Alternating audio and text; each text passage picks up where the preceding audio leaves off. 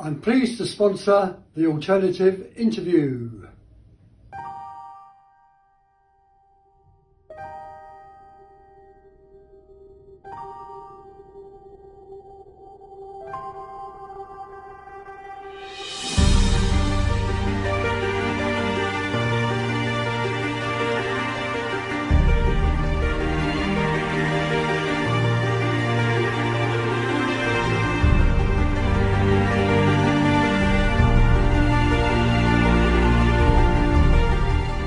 So Bristol Rovers are knocking on the door.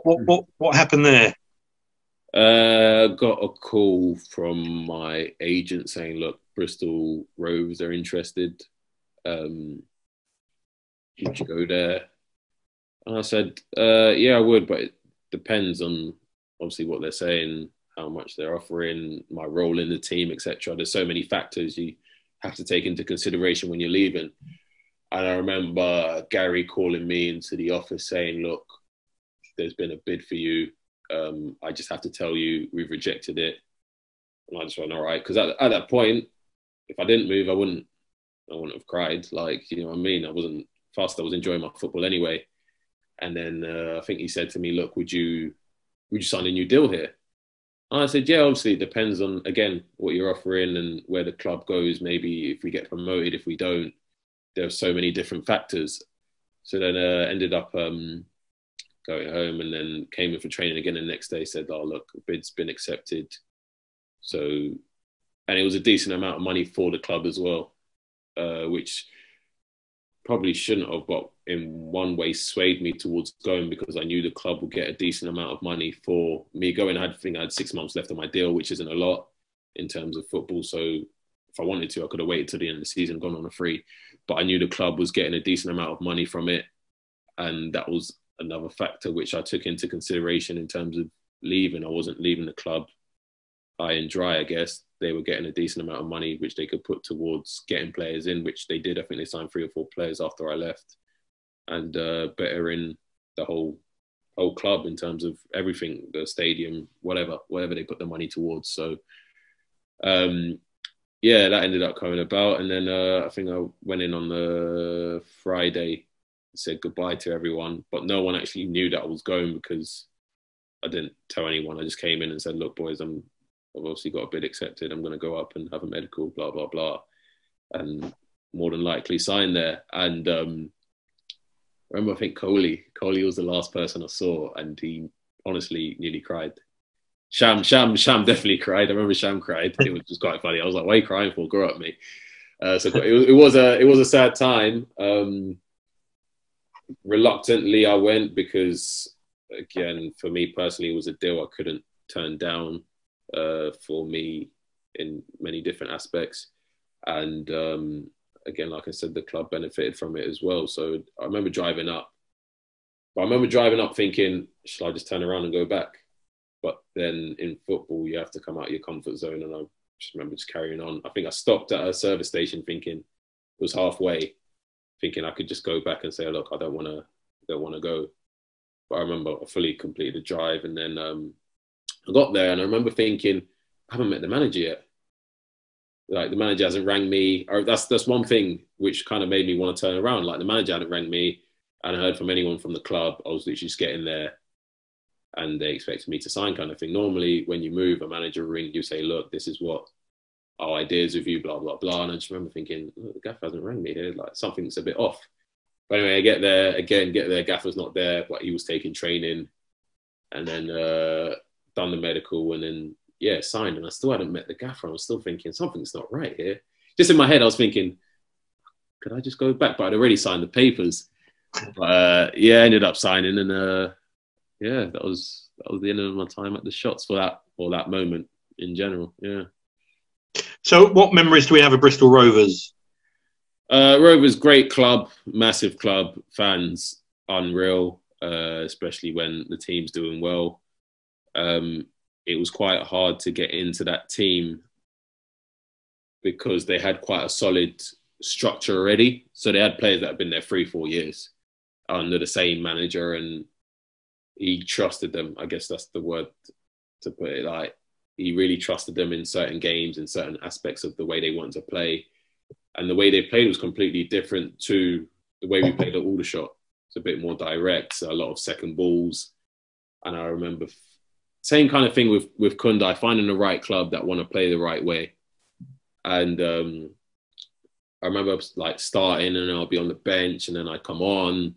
I thought I'd done all right. And then being on the bench again and you just think, oh, maybe I should have started this game. Maybe I should have started that game. But obviously every opportunity I had, it was trying to make an impact really. But I think the main thing I struggled with was probably at Aldershot, not big-headed, but I was one of the big players or top players that was affecting game in, game out. And I'd gone from being up here to being a squad player. And that's something which I probably wasn't used to. At Watford, it was all right. Look, I understood. Look, there was like Troy Deeney, there was Forestieri, there was Vidra, there was literally internationals left, right and centre, people that have played in big leagues in Europe.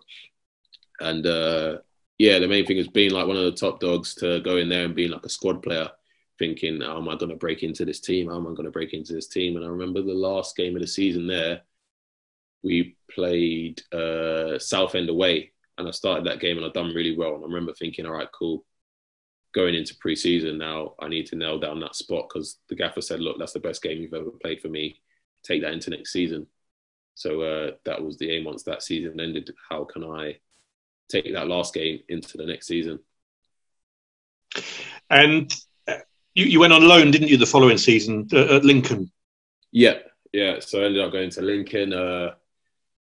That pre-season was a bit hot and cold. I played as a striker, but a lone striker, which I hadn't done since I was probably 16, 17. And I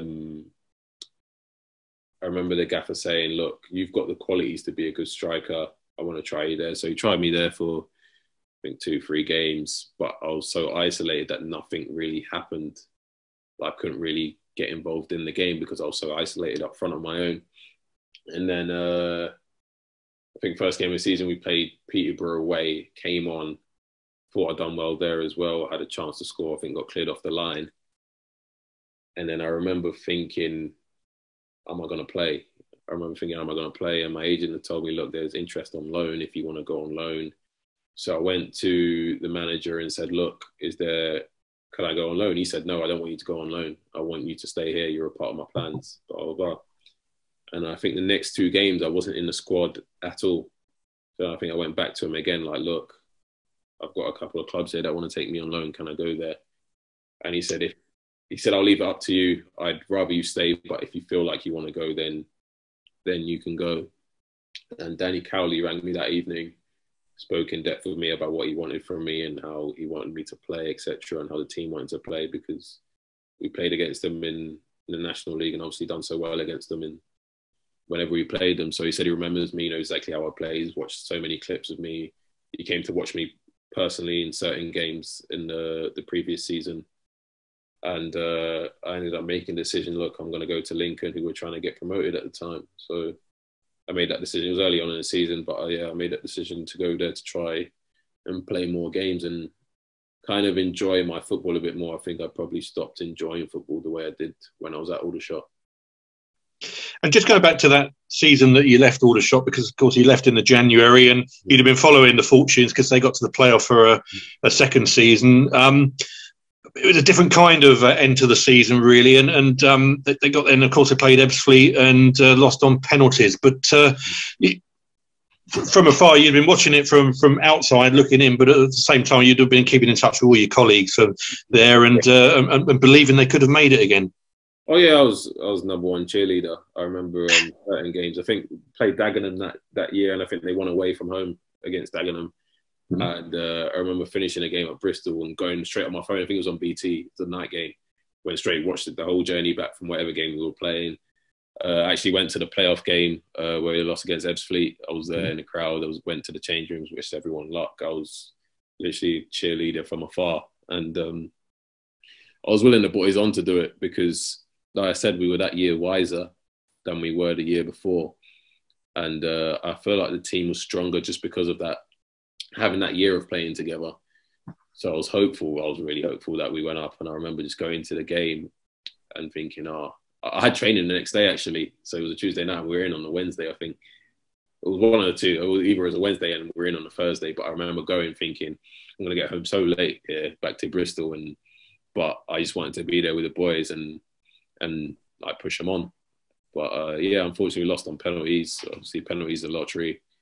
You can't really do much about that again. But like I said, it's unfortunate it ended the way it did in terms of that season and 2 years, both playoff defeats. But that league is hard. Only one team automatically goes up anyway. And I think that year they changed the format of the playoffs as well to 6 teams. 7, Something weird like that.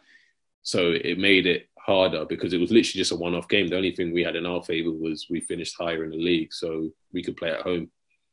But yeah, ended up losing on penalties. So again, a bit disappointing the way it ended. Even though I wasn't there, I still felt a part of the team and literally suffered the way the boys suffered if they won or lost their game. Either way. I suppose it's the old easy word, hindsight and all that. But do you have any regrets about leaving? And was it the right decision for you when you look back about your career? You always think if, what's, buts, whatever. Like you said, hindsight's a wonderful thing. But do I regret leaving? Probably not. But I do think about what would have happened if I stayed. I do know one person doesn't make a team. 1,000,000% one person doesn't make a team. But I feel like I could have affected games, I guess. I remember James Rowe ringing me saying, oh, look, since you left, we've only won 2 games out of, I think it was like 12 or something. There were so many draws involved there anyway. But I remember saying to him, look, there's one person doesn't make a team. Like, hopefully the boys bring it home. Do you know what I mean? But yeah, I do think about how we would have finished the season if I stayed and what would have happened. But I don't regret leaving. No, I wouldn't say I regret, because everything financially, in terms of bettering my life and my family's life, or the chance to test myself at a higher level, League One, which I hadn't played before. Obviously, I played a couple of games in the Championship, but there were substitute appearances, so it wasn't anything crazy. But you were testing yourself against better players as well, and that's what you want in football. You want to push yourself. Aldershot, I think, not in a bad way, was a comfort zone because I knew most games, if I was fit, I'd start, and I'd play pretty well if I did play. So it wasn't. No, I wouldn't say I regret leaving. But obviously, I don't regret leaving, but I do, because it was such a great place to have played football and enjoyed my football. But everything happens for a reason, and like you said, you can't go back in time. But yeah, I'm grateful to Aldershot and everyone there from top to bottom for everything they've done for me as a person and in my career so far.